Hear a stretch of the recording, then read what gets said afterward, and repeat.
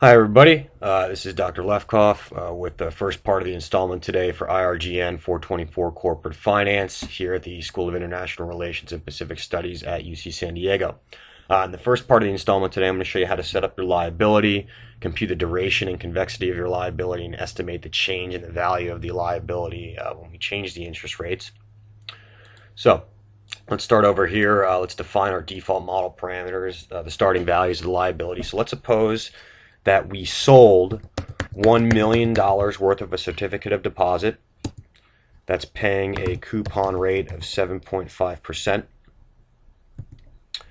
And let's suppose that we're selling this, it's brand new, so we're going to sell it at a price where it's going to be already trading at par. So we'll make the yield 1.75%. And we're actually going to allow the yield to float later on as we change it. So I'm going to add to the current yield this value of 0 here, which is measuring the change in the yield later on when we allow it to fluctuate. And if you want to, you can go ahead and format this. So we're just dealing with 2 decimal places. Okay, notice the settlement date is today's date, maturity date. I'm having this thing mature in 10 years from now. So there are going to be 10 payment periods. There was no previous coupon. The next coupon is going to be made 1 year from today's date, and it will be making, suppose, 1 coupon payment per year.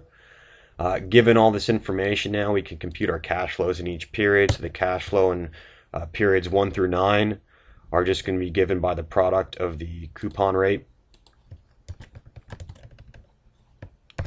and the principal. And I can go ahead and drag that formula down. And in the very last period, I'm also getting that coupon payment, but with one difference. We're going to have to pay back the principal amount in the account. So you'll notice that last period, we definitely have a bigger payment that we have to cover. Our discount factor is going to be 1 over 1 plus the yield raised to the t power for that particular period, and we're going to go ahead and drag that down. Okay, and notice if I know the cash flows and the discount factors associated with each cash flow, we can easily compute the present value by just taking the product of these 2 columns. I can drag that down. Okay, so now we've computed the present value of each cash flow, which means we're actually ready to compute the nominal price of the cash flow. So how do we do that? Well, we know the price is just the sum of the net present value of the future cash flows. And you can see the price is $1 million. So it is indeed trading at par as we set it up. The quoted price here, many times when you look at the assets quoted price, they'll quote it as a percentage of the par value, which means I'm just going to take the ratio of the nominal price to the principal and multiply it by 100. Okay, and let's come over here to this gray column and calculate the weights, which is just going to be the net present value of one cash flow as a fraction of the total price of the asset, or the net present value of all the cash flows, because these weights are going to be important in computing our duration or convexity. Okay, recall that the Macaulay duration we can calculate by just multiplying each of these weights here by the corresponding time the cash flow is occurring and summing over all periods. So what we're going to wind up doing here is we're going to take the sum product of when the cash flows are occurring multiplied by the weights, and we're going to add them all up. So there is our Macaulay duration. You notice if we wanted to, we could have used the Excel built-in function here. Here's the settlement date, maturity date, coupon rate, the yield. We're paying 1 payment per year, and the Excel function is giving us the correct value, as you can see, so it is reliable.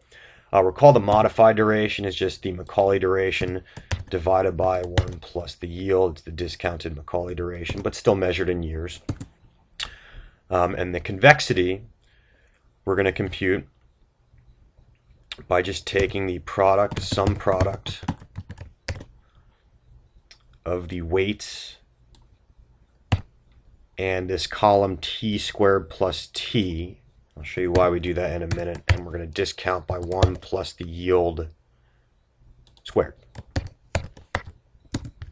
And this gives us our convexity value. So I'm going to just quick switch the slides here. You'll notice here's the convexity calculation.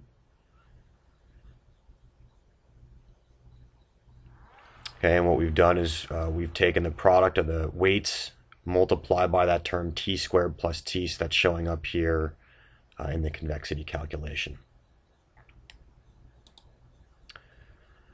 Okay, what we can do next, I'm going to just keep track of our original price. We'll need that later on when we start changing things around. I want to track what the original nominal price of this asset was. Okay, now we can actually use our duration values to calculate percentage changes in the price. So the first order approximate percentage change here to the asset's price, recall, is just equal to negative the modified duration multiplied by the amount that we actually change interest rates, which right now is 0. If we wanted a second order change in the price, I'm actually going to take my first order change and add to it the convexity effect. So I'm going to add to it convexity divided by 2 multiplied by the change in the interest rates squared. And again, this formula is just very similar to what I'm doing down here, except I've divided this whole line in the slide by P first. And so again, we just added this convexity term, C over 2 plus delta R, the quantity squared. And now we can approximate the actual change in dollars of the value of the asset. So my change is just going to be equal to the percentage change multiplied by the asset's original value, which is this value up here.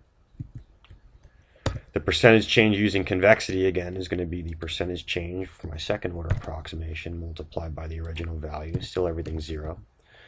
That means the new estimated price for both the first and the second order approximation is going to be my change in price plus the original price. Okay, so my new estimated price for the second order approximation is going to be E7 plus the original value here. So notice my new price is the same as the old price because we have not changed the yield. And I can also compute the error in this new estimated price. So let's take the new estimated price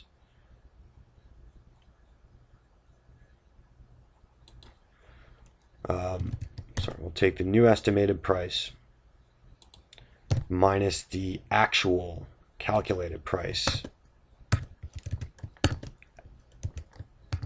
as a fraction of the original price here. And we'll do the same thing down here. Let's take the new estimated price for my second order approximation minus the calculated price as a fraction of the original price. Okay, so now we're ready to allow the interest rate to change. So let's suppose we have a parallel shift in the yield curve where interest rates increase by, let's say, 0.25%. Okay, now we can see exactly how the value of the asset will change. Okay, notice when the yield changes by 0.25%, I get a reduction in the price of about minus 2.27%. Which means that the price of the asset is going to change by about 22. Why does it give me 22,000 here? Oh yeah, it's going to change by $22,671, which means the new estimated price is around $977,000 something dollars. And you'll notice that the first order approximation, the error was a little bit higher than when I actually also used convexity to calculate the change in the asset's price. So we've set up our cash flow spread here in the spreadsheet. We're able to calculate the durations, the convexities, and price the asset, and we can also compute both the first order and the second order approximations to changes in the price of the asset by using our duration and our convexity calculations. In the next installment, I will show you how to take the bond portfolio that you formed. We'll link it to this liability spreadsheet, and we'll actually solve for the weights in the bond portfolio that match the duration of the bond portfolio to the duration of the liability, so that when interest rates change, the values of both the liability and the bond change in approximately equal amounts, so that the liability is still covered by the bond payments, or I'm sorry, by the value of the bond portfolio.